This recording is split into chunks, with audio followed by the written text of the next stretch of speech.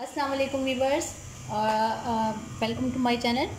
आज मैं आपको कलेजी बनाने की रेसिपी बता रही हूँ जो कि बहुत इजी तरीके से बनाई जाती है और बहुत मज़ेदार बनती है। तो चलिए स्टार्ट करते हैं। ये मैंने ऑयल लिया है, ये मैंने तकरीबन थोड़ा सा ऑयल डाला है। इसके लिए जो हमें इस्तेमाल करना है, देखिए हमने मीडियम साइज़ का प्याज लिया है, ठीक है, और 2 बड़े टमाटर लिए हैं। 1 कप हमने तकरीबन दही लिया है और हाफ़ टी स्पून हमने हल्दी ली है। 1 टीस्पून हमने लिया है पिसी हुई लाल मिर्चें।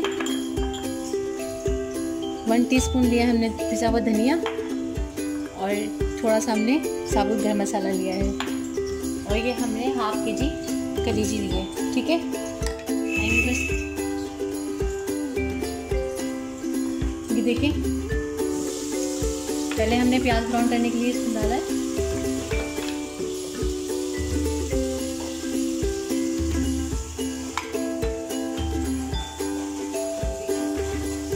कर रहे हैं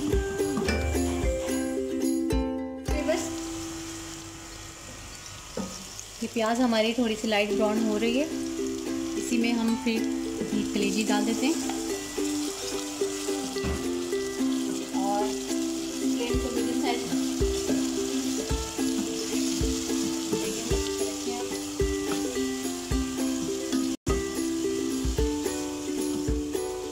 इसे 2 से 3 मिनट तक इसको अच्छी तरह भूनें ताकि इसका जो भी सांदा पानी है ये ख़त्म हो जाए।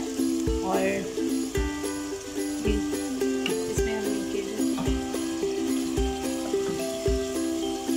देखिए 2 से 3 मिनट तक इसको अच्छी तरह लगातार भूनें ताकि इसका जो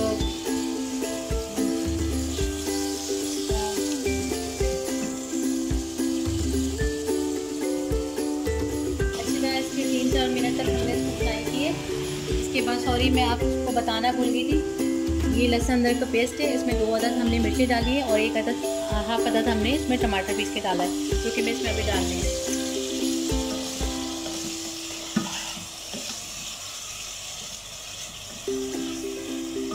साथ में ये हमने धनिया पाउडर,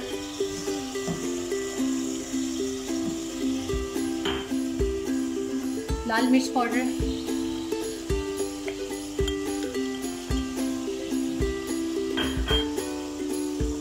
हल्दी पाउडर, ये हल्दी पाउडर हमने डाला है। ये साबुत गरम मसाला डाला है।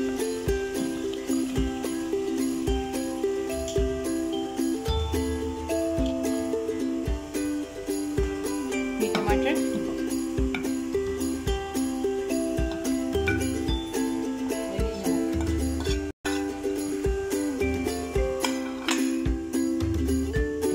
नमक हमने अपने जायका डाला है। बाज़ लोग जो है वो बहुत कम खाते हैं, नमक पसंद करते हैं खाने में, और कुछ लोग जो है थोड़ा ज़रा तेज़ खाते हैं। तो लिहाजा मैं तो अपने जब भी मैं खाने बनाती हूँ तो उसमें मैं बस डालती हूँ, लाइट हो जाए, तेज़ ना हो, बस ये बात ख्याल रखें आप।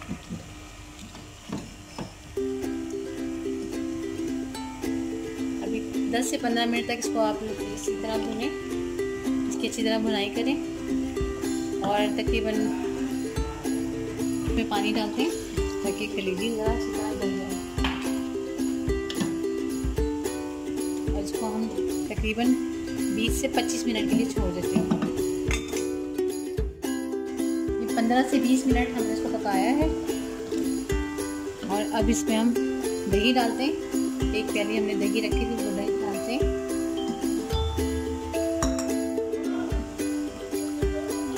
10 मिनट तक, 10 से 12 मिनट तक इसको और पकाएंगे।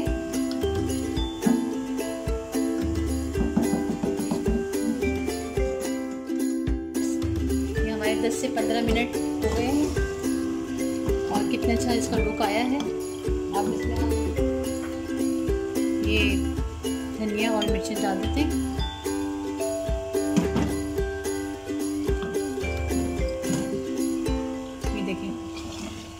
कितने ज़बरदस्त इसका लुक आया है।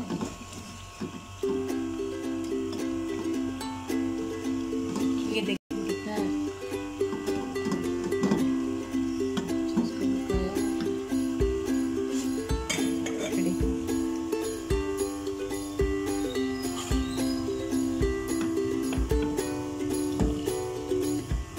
ये हमारी कलेजी बन के तैयार हो गई है और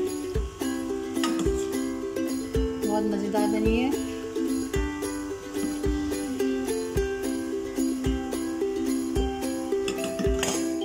ये जो है बन के तैयार हो गई है। और अगर आपको हमारी रेसिपी अच्छी लगी है और आपको मेरा कुकिंग स्टाइल पसंद आया है तो प्लीज़ मेरे चैनल को सब्सक्राइब करें, लाइक करें, शेयर करें। देखते हैं अगली वीडियो में। दुआ में याद रखिएगा। अल्लाह हाफिज़।